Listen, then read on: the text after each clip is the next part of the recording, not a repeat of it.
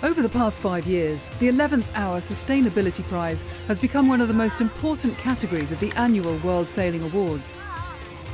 Last October, that honour went to GREENBOATS, a German boat builder founded a decade ago by Friedrich Daimann. When I was 10 years old, I started sailing, and I was so impressed about boats, I decided very quickly to become a boat builder. But what I just didn't like at all was the material itself, because the glass and the carbon fiber, they are like really itchy in your skin. The resin systems are so unhealthy. I did a lot of research to find ways to combine the best of these two worlds, of this wooden boat building and this composite world. I found these materials like flex fiber and bio-based resin systems, which you can process in the same way from the composite industry.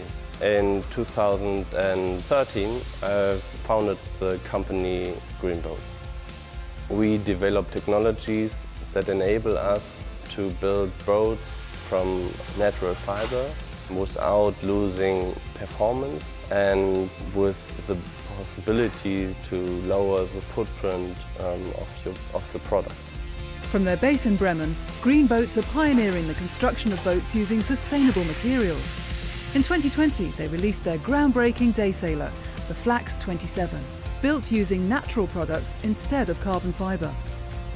Starting with the Flax 27, where we showcase that it is possible to replace glass fiber reinforced composites. So the Flax 27 is 100% built from natural fiber. It's even 10% lighter than a normal GRP boat and got the beautiful aesthetic. The success of the Flax 27 attracted the attention of Boris Herrmann. The German skipper decided to replace 50 carbon fiber parts on his Imoca Malizia with GREENBOATS technology. A decision which is undergoing the ultimate sea trial as the boat takes part in this year's ocean race. He was really interested in the material and in the boat, and so we talked more and more about what can we do on the new Imoca out of those materials. And on top of that, the Imoca class changed their class rules and enabled 100 kilograms of sustainable material on board.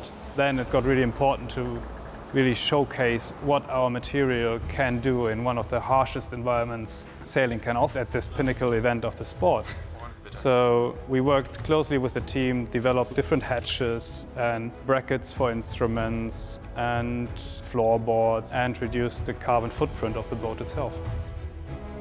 The GREENBOATS factory is now teeming with talented designers and skillful boat builders following their founder's vision. The ethos of the company is really built on craftsmanship. And I believe a lot of the innovation and ideas are really coming from very talented craftsmen who, with all these abilities, can create these beautiful products. We have one side is the workshop, the other side is the office and R&Ds, and this is really motivating. You're coming out of the office, you just built a 3D model of something, you have some plans, give it into the workshop, and then 2 weeks later you see the finished product. And that's really amazing about what we're doing here. Last October's Sustainability Award came with a $10,000 check, which we put towards further research and development within the company to help them create greener boats for the future. We were sitting here with the team, looking the show, and award is always exciting because you never know if you get it. And then we got it, and it was amazing because it's winning an award. Gives us more credibility in what we're doing. You have to imagine just a couple of years ago, people still viewed us mainly as a charitable project, and with this kind of award, of course, we get recognition, and also all the classes get encouraged to take action in making their products more sustainable. There are so many fiberglass boats out there at the moment, and they are still produced in fiberglass.